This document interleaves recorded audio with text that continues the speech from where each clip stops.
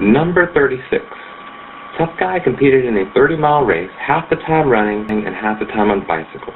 He averaged 15 miles per hour running and 25 miles per hour on his bicycle. How long did it take him to complete the race?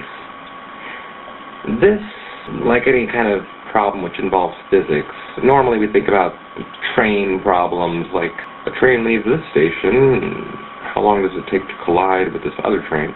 And a lot of people are easily intimidated by any physics-related problems, but this one is actually fairly simple.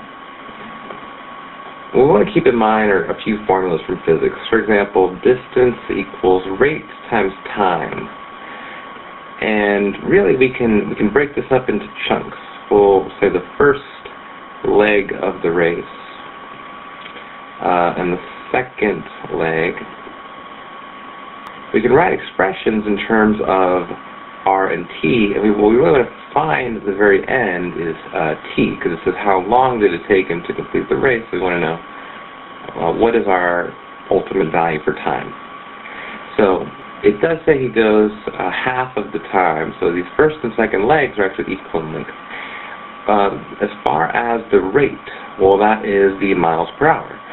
He averaged 15 miles per hour running. So 15. Time is exactly what we want to solve for. However, what we do know is that it took him half of the time, half of the total time, the value we want to solve for, it took half of that running and then half of it on bicycle. So we can actually express this as t over 2, or 1/2 of t, since it's half of the race. So t over 2.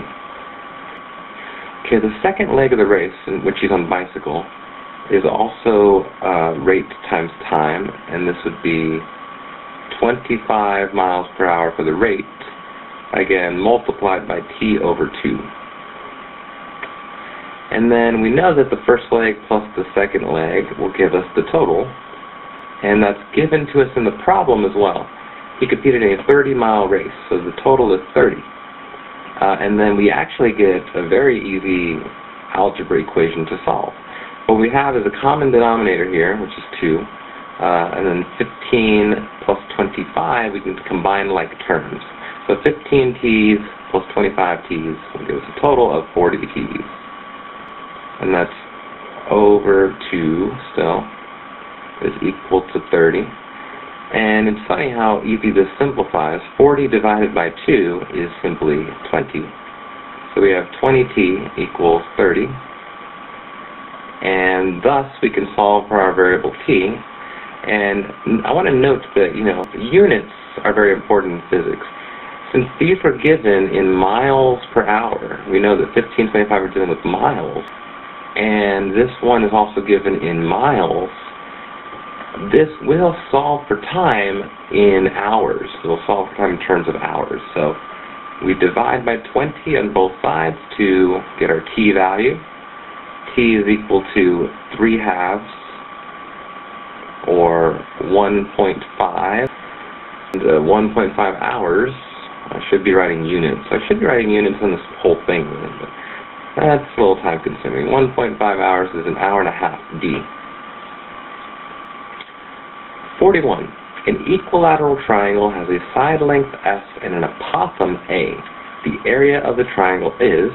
This was a very interesting problem. I felt like I should go over it because I actually went through this test and I timed myself, and I spent way too much time on this problem under some misconceptions.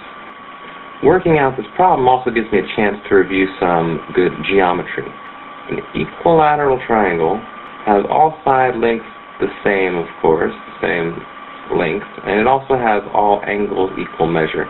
Because we know that the sum of the angles is 180, we know that each of these interior angles must be 60 degrees.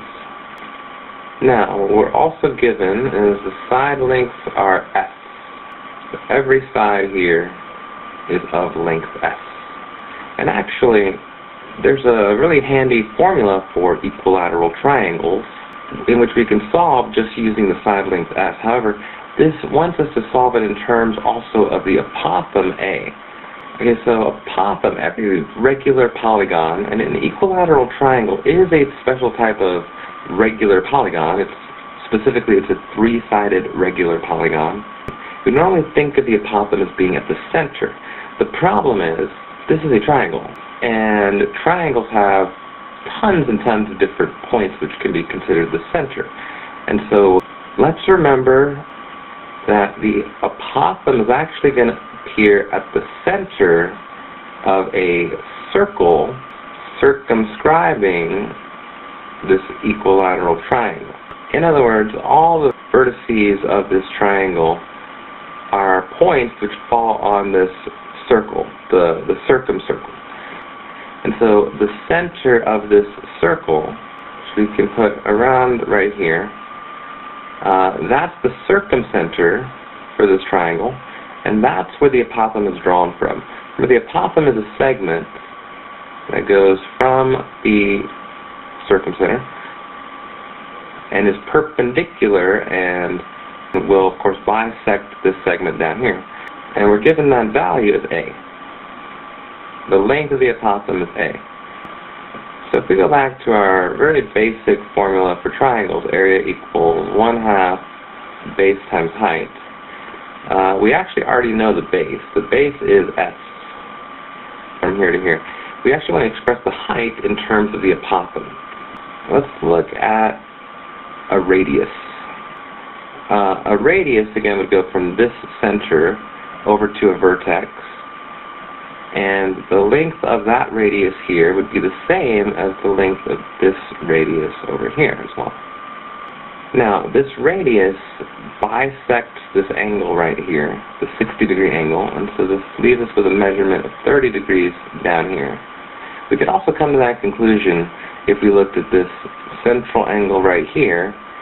And remember that our central angles all add up to 360, and if we divided 360 by 6, which is how many of these we would have total, we would get 60 degrees here.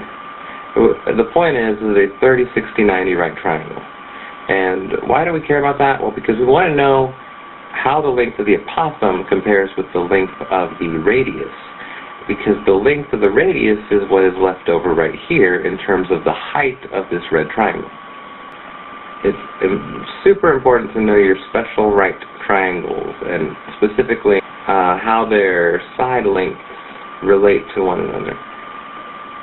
The side opposite 30 is the smallest side. We normally call that x.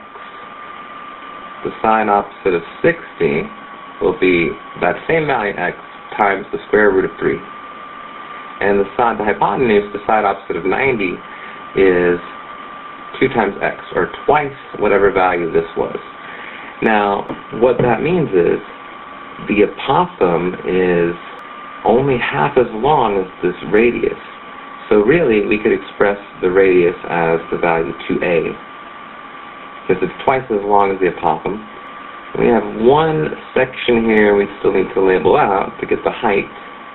From here to here is the same as from here to here because it's a radius.